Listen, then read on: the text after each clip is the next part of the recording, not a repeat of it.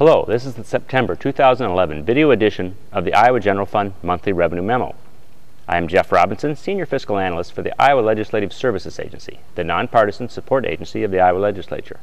This video will cover the first 3 months of cash fiscal year 2012, and I will also provide a final revenue accounting for fiscal year 2011.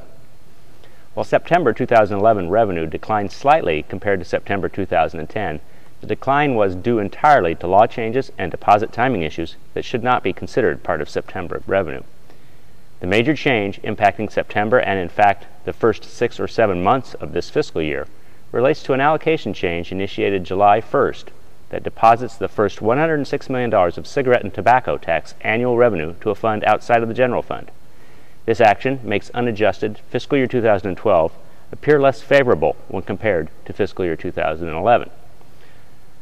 Over the first 3 months of the cash year, net revenue has declined 3%, but again, the decline is entirely the result of the allocation change. This table provides the revenue change numbers for the month of September and also the fiscal year to date without any adjustments. September net revenue decreased $3.8 million, with only school infrastructure tax refunds providing a drag, and that change is an annual accounting adjustment for the previous fiscal year that just happens to occur in September. Turning to the year-to-date second column, we see that the gross other revenue line is positive, and the remaining items provide negative comparisons on a cash basis. As mentioned earlier, however, revenue adjustments are necessary before comparing fiscal year 2012 to fiscal year 2011. This table provides the known adjustments necessary to accurately compare fiscal year 2011 to fiscal year 2012 on a cash basis. The table starts with the negative $43.5 million unadjusted figure from the previous table.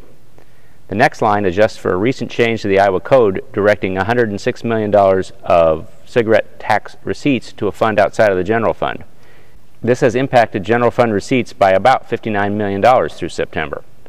Second, an increase in the school infrastructure refund amount decreased net revenue $20 million, and the increase is due to an adjustment to the pace of transfers to properly account for fiscal year 2011 local money.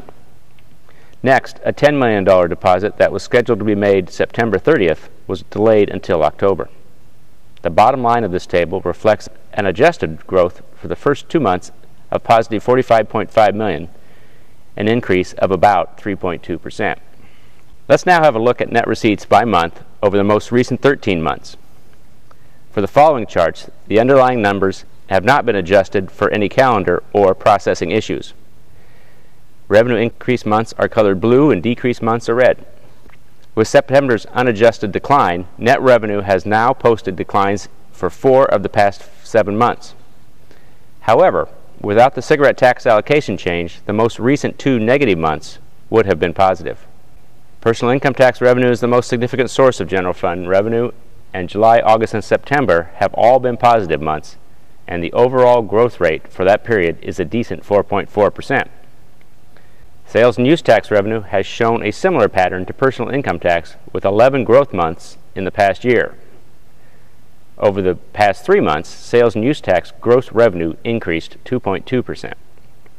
Cigarette and tobacco taxes are part of other taxes, and it is here that we see the impact of the tax allocation change with significant declines shown July through September.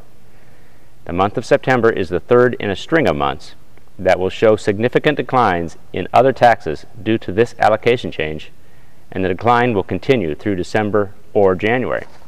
Looking at net revenue on a long-term basis, we see that the recent upward trajectory of the dark blue line, the line that shows net revenue without transfer revenue, has stalled at about $5.8 billion annually. Without the cigarette tax allocation change, the dark line would continue to show monthly increases. The Iowa fiscal year runs from July 1st through June 30th, but the accounting books remain open for a period of time after June 30th to allow for the proper reporting of revenue and tax refunds into the appropriate fiscal year. That period ends September 30th, so we can now provide a final breakdown of fiscal year 2011. This table shows that a net revenue amount of $5.898 billion was deposited into the general fund, including transfer revenue. This amount was $265 million, or 4% higher than the fiscal year 2010 net revenue level, and it was $42.7 million above the level projected by the March 2011 Revenue Estimating Conference, a forecasting error of about 0.7%. In summary, the month of September was on its face a slightly negative month, but with proper adjustment, the month was nicely positive. Similarly, net revenue deposits for the first 3 months of the cash fiscal year are negative, but this is the result of revenue allocation changes, negative adjustments impacting fiscal year 2011, and deposit timing issues. After adjustment, cash year net revenue growth is more like positive 3.2%. Long-term, net general fund revenue is still well below the peak level reached in the fall of 2008. Fiscal year 2011 closed on a positive note, with net revenue $42.7 million above projections. I thank you for your interest in Iowa General Fund revenue. Goodbye, and please check out the next monthly video memo in early November.